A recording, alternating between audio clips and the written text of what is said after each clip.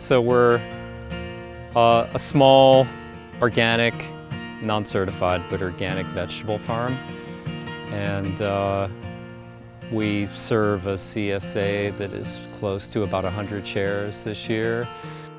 The scale, we're growing on 3.5 acres here at the main farm, and then we have 4 off-site fields that I rent that are all about a ½ acre each, 3 of which are nothing but potatoes.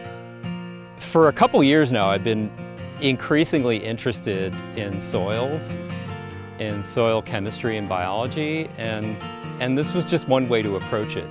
I saw an email, and I heard about SARE, but I read it and I felt like very drawn to possibly pursuing science in the realm of farming, small-scale farming, so we applied for a SARE Farmer Grant. Well, I didn't know that much about tarping. I've heard about it, and I was definitely compelled to find out more, and I wanted to try it. It definitely seemed like it would help with weeds, that would warm up the soil, and then maybe you could get the potatoes in earlier. On a really dry year, I think it probably would have helped with moisture. It would have held in all that like winter, early spring moisture. So those would be the obvious benefits that I wanted to find out about.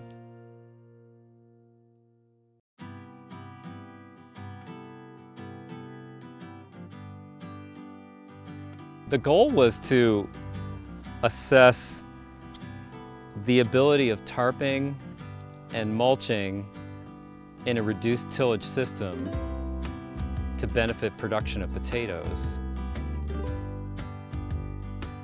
Our 3 treatments, we were looking at, introducing tarps into a system that I've been developing for years. So one of the treatments was tarping prior to potato planting, and then we mulched it. A more typical system that I had done in the past is to just make the furrows and plant the potatoes and mulch it, which we did that too.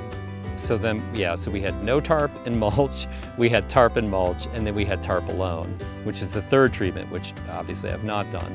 So in that treatment, we tarped the ground for a month and then put the potatoes in, but we didn't mulch it. And that current place was just mostly goldenrod, and it was mowed down to nothing. I put the tiller over it with the depth just a couple inches. We cover cropped it with rye. The tarp treatments were furrowed in the beginning of May. They sat there with nothing, with the tarp over them for the whole month of May. On Memorial Day weekend after Monday, Tuesday, we took the tarp off and then put the potatoes in. And at the same time mowed down the non-tarped bed and furrowed that and planted that. So all of them were planted the same day. What we've observed is a clear-cut difference in the weeds, I think to be expected probably, between the areas that were mulched and the treatment that was not mulched. That seemed pretty clear-cut. That the rye was coming up more in the treatment that was not tarped.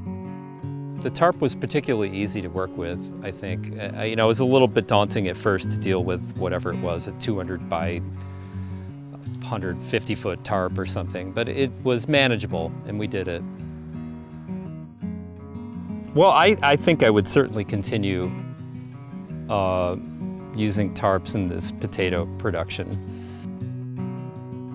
And then the science aspect of it is, it's totally cool. I like learning constantly, and this is something new with regard to farming that I can learn about. And then, maybe if presenting it to the world and people who are interested in growing potatoes or anything get something out of it, that's cool. I'd like that too.